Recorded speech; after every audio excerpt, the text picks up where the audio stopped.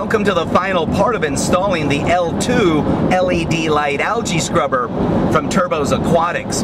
Just last week we installed the algae scrubber on the customer's tank. This week we're going to test for nitrate and phosphate. I did follow up the other day with the customer just to make sure the unit was working properly and that there was nothing I needed to be prepared for to address, and his comment was how impressed he was by how clear and algae-free the tank was. I find that surprising since it's only been a week, but you never know. The reality is what we're going to do today, as I mentioned, is test the water for phosphates and nitrates so that we have a baseline to start from. In addition, we're going to go ahead and clean that algae screen, which will be interesting to see how much algae may have grown on there in the first week. So let's stop goofing around and let's get to work.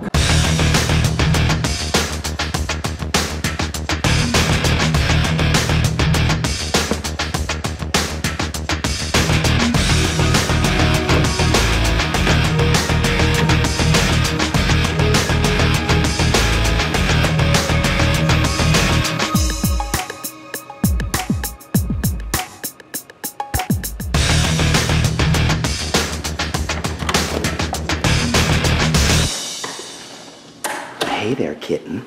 What you doing?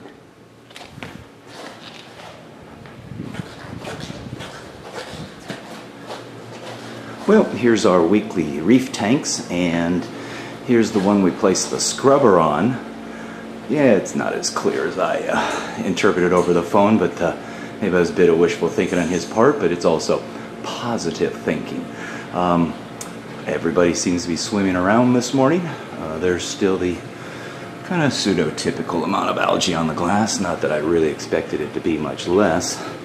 Let's see here. There is our scrubber running. Everything's still passing water through. I don't see any standing water around or sprayed water. One thing I am interested in is those radiators are, I wouldn't say cool. You can feel there's a little warmth there, but nothing as extreme as I imagined it was going to be. Alright, so it appears as though everything's working as it's supposed to. Let's go ahead and get our test kits out and test the water and get a baseline as to where we started, and from there we can determine down the road how effective the algae scrubber is going to be, or is. I will be using my Seachem brand multi-test nitrate and phosphate test kits today. They're inexpensive and fairly accurate. The tests themselves consist of adding reagents to samples of the aquarium water. The result is a graduated color change that occurs. So while I wait for those test results to do their thing down there, I think we want to go ahead and actually turn the system off, the scrubber, and remove that screen from inside there. We'll do this for two reasons. One, to see how well our system is set up. In other words, unplugging the cord, how easy is that? Loosening that union fitting, and then trying to get the screen out of the top of the scrubber, which there was a little narrow on space there. Also want to see what kind of growth has occurred on the screen. This being my first time servicing this particular brand algae scrubber, I don't know exactly what to expect, so each step is taken cautiously. While I've worked on other versions of algae scrubbers, the fact that I only see this one once a week and it's in someone else's house is always a concern. Well, you can see here, there's a little bit of algae on the screen, not a tremendous amount there. That'll easily be scrubbed off or washed off. So for 1 week, I was expecting a bit more, but then again, it may take a little while for the scrubber to develop a thick coat of green algae there. I did locate another name badge here that I can use to scrape the screen, so we'll take it over to the sink and we'll give it a quick scraping as well as rinsing off.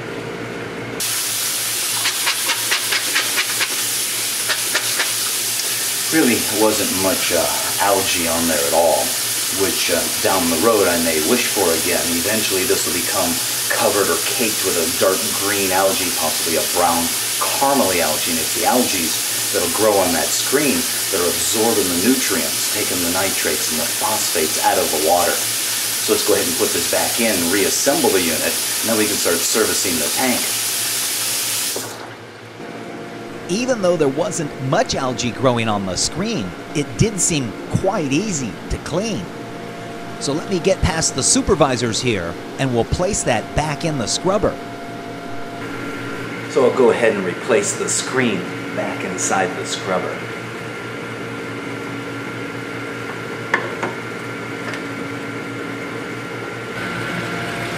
So I have to admit, I have not gone to the hardware store to get a replacement, a longer length of tubing, which is something I do need to do.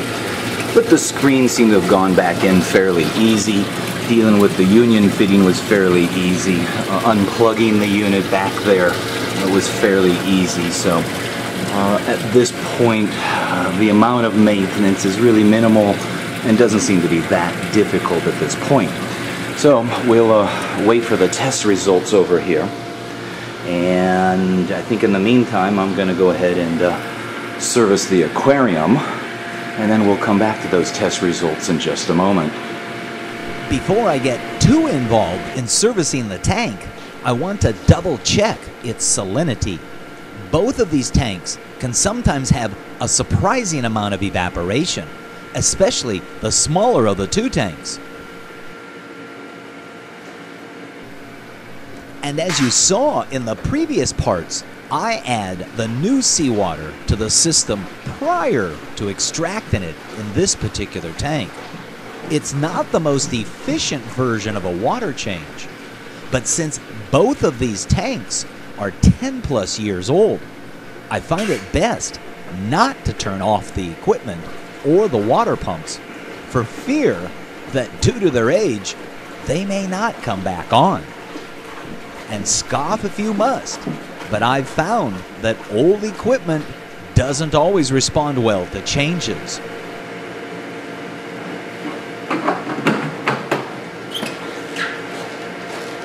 Have you made your plans yet to attend the Marine Aquarium Expo this coming April 6th and 7th of 2013?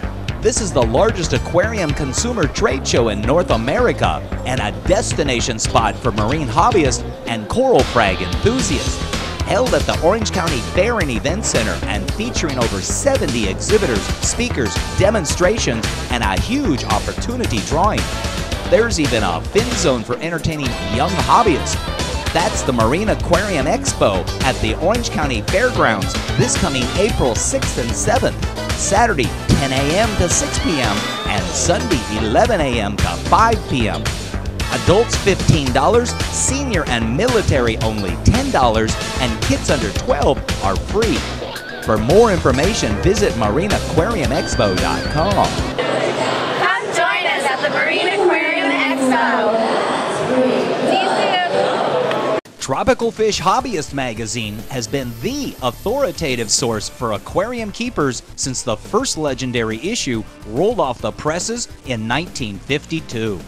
With informative articles month after month about the fascinating world of freshwater aquariums, saltwater setups, paludariums, ponds, and more, illustrated in crisp detail by the world's top aquatic photographers. TFH covers it all. And now, with subscriptions starting at $13.95 and a mobile digital edition you can take with you wherever you go, TFH is your ultimate resource for all things aquatic. Hi there, my name's Jim Stime and you know me as the LA Fish Guy. Well, I also wear a couple of other hats. One of them is the jellyfish tank called the Jelly Aquarium, and the third is myfishtank.com. I offer an entire line of acrylic aquariums ranging from rectangular to hexagon, flatback hex, as well as the custom curve front aquariums. There's also an entire line of stands and canopies ranging from MDF to pine to oak with a variety of different finishes available. And the website is even smart enough that you can calculate what the freight and crate charges to your location will be. That's myfishtank.com. So probably the most despised aspect of cleaning an aquarium is the actual wiping or cleaning of the algae that grows on the front or side or rear panels.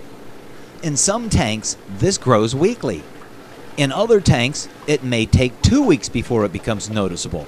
And in some rare situations, 4 weeks. These two tanks, it grows weekly. And the reason for this really comes down to two things. The amount or the type of light on top of the tank, in this case, really the age of the bulbs on top of the tank. Keep in mind, these are old, former reef tanks. And the level of nutrients within the water.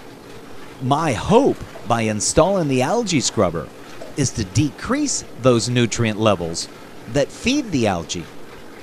I don't expect to eliminate the algae growth, namely due to the fact that I've still got old bulbs across the top of the tank.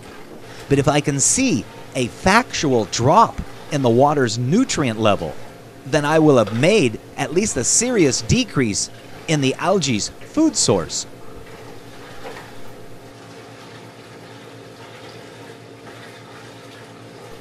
I did a moment ago use the word despised. And yes, it's true. Wiping algae is hard work. Yes, lifting 5-gallon jugs of water in both arms is hard work.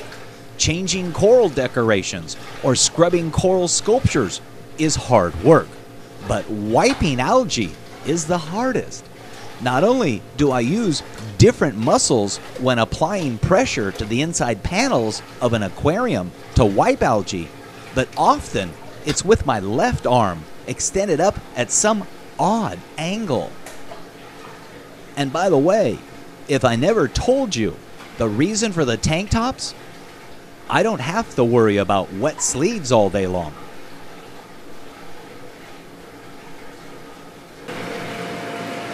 And now it's time to vacuum the gravel in the tank.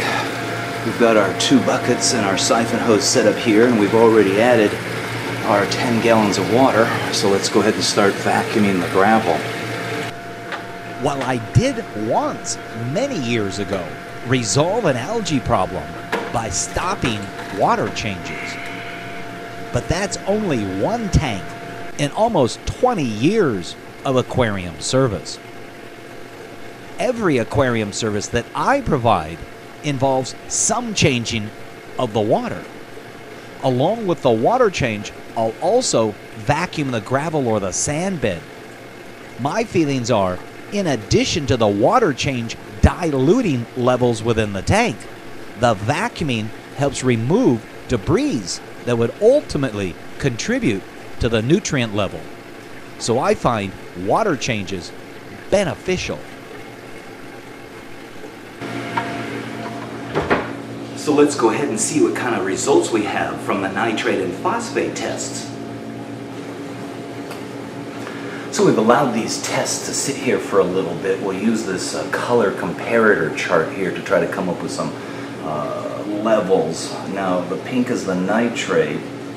Certainly it's not dark. Surprisingly, looks like it's about 2 parts per million of nitrate in the system, which is surprisingly low in that system. Phosphates, on the other hand,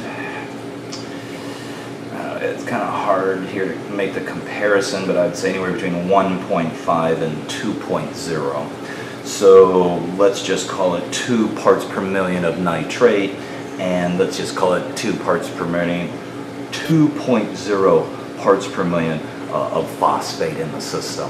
So that's where we're starting at. And so that's the installation and the operation of the L2 LED light algae scrubber from Turbos Aquatics. I'm going to go ahead and service this tank now. Make it a point to come on back for some future episodes, and you can see the results as to how effective the scrubber actually was on an aquarium and what results it actually achieved. Until then, keep on moving forward.